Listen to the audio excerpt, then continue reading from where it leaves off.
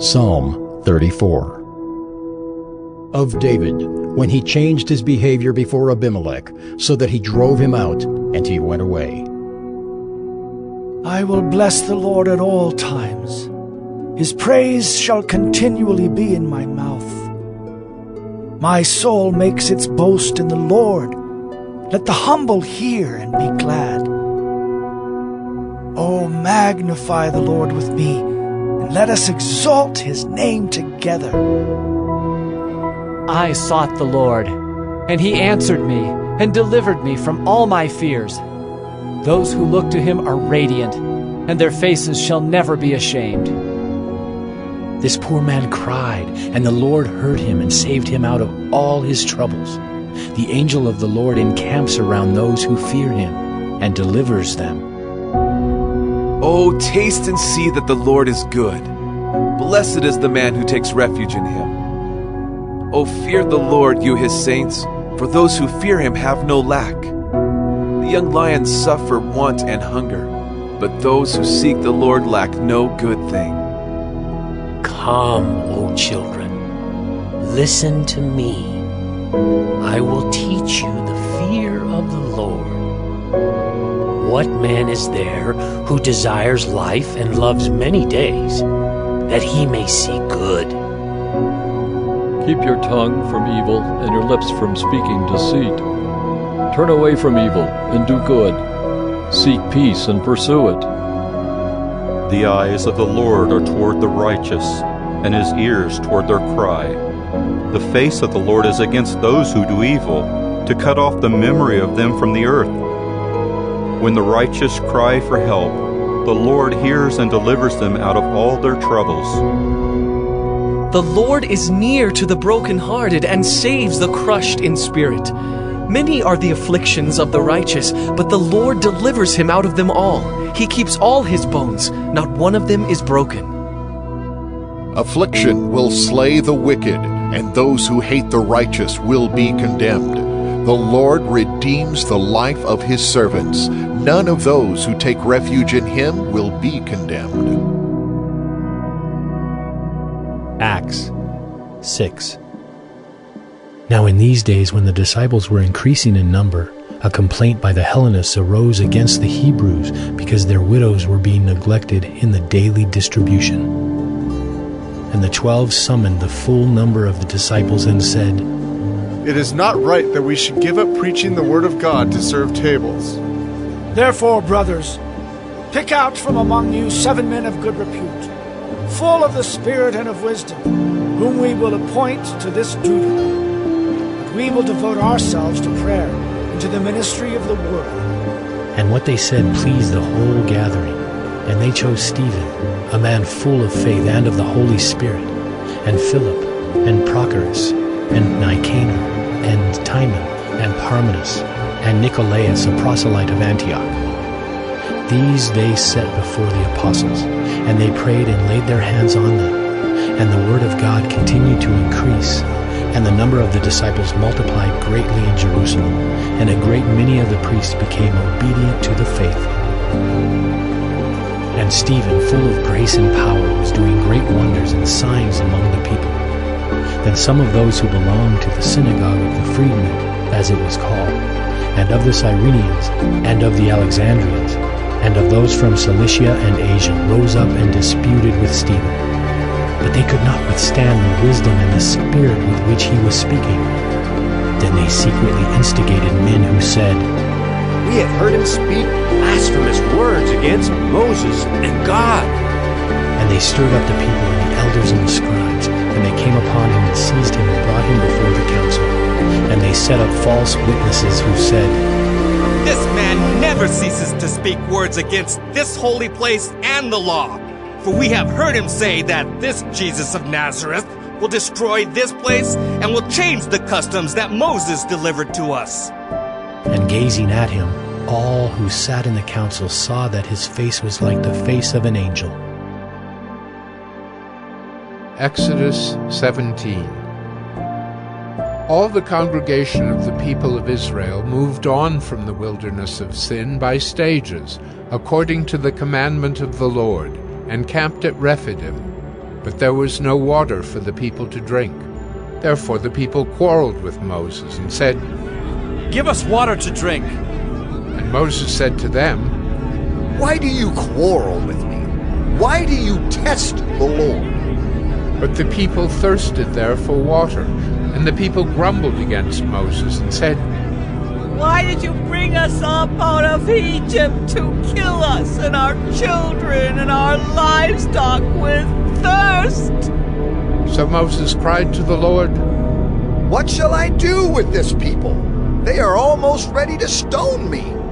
And the Lord said to Moses, "Pass on before the people, taking with you some of the elders of Israel, and take in your hand the staff with which you struck the Nile, and go.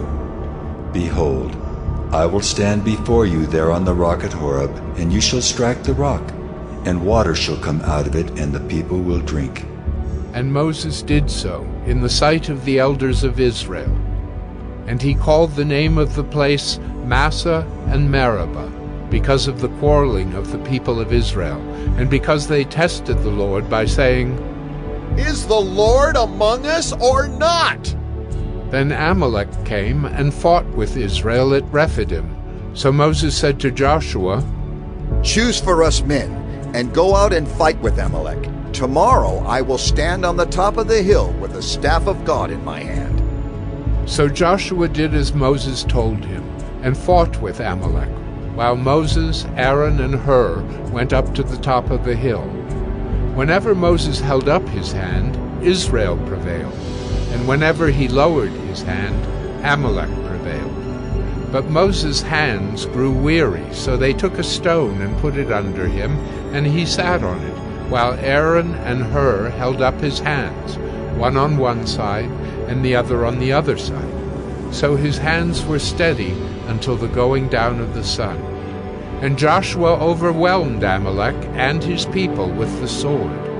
Then the Lord said to Moses, "Write this as a memorial in a book and recite it in the ears of Joshua, that I will utterly blot out the memory of Amalek from under heaven."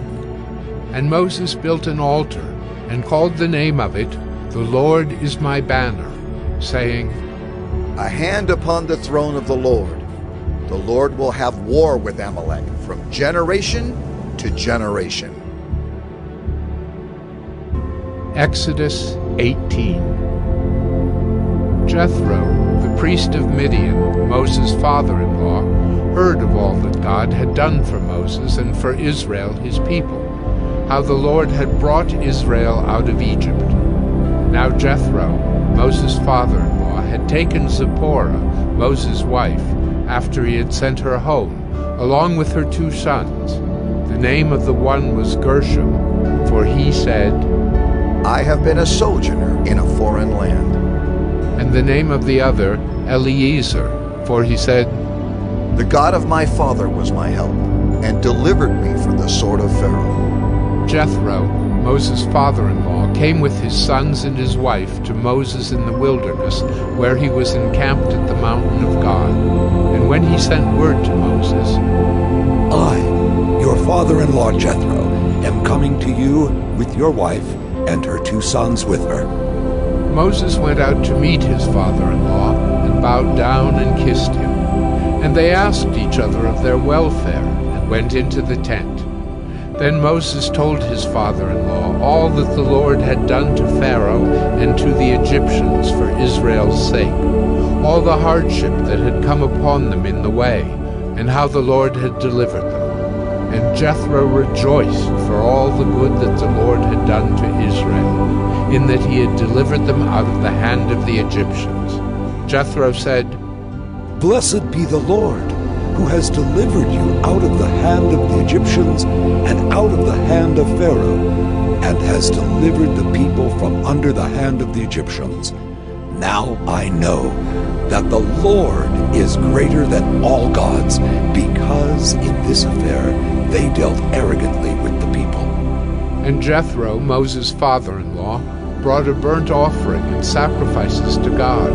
And Aaron came with all the elders of Israel to eat bread with Moses' father-in-law before God. The next day Moses sat to judge the people, And the people stood around Moses from morning till evening. When Moses' father-in-law saw all that he was doing for the people, he said, "What is this that you are doing for the people? Why do you sit alone, and all the people stand around you from morning till evening?" And Moses said to his father-in-law, "Because the people come to me to inquire of God. When they have a dispute, they come to me, and I decide between one person and another, and I make them know the statutes of God and his laws." Moses' father-in-law said to him, "What you are doing is not good.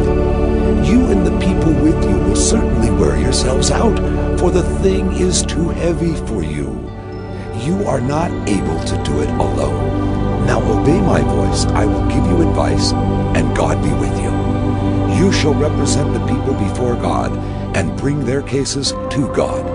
And you shall warn them about the statutes and the laws, and make them know the way in which they must walk, and what they must do.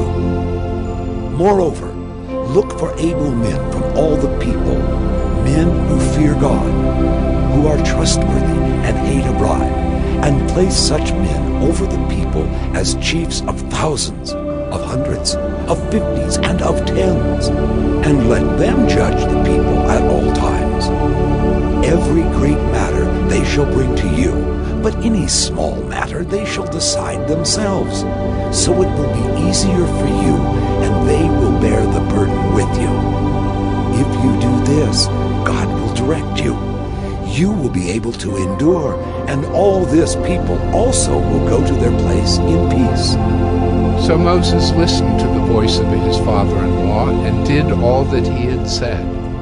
Moses chose able men out of all Israel and made them heads over the people, chiefs of thousands, of hundreds, of 50s, and of 10s. And they judged the people at all times. Any hard case they brought to Moses, but any small matter they decided themselves. Then Moses let his father-in-law depart, and he went away to his own country.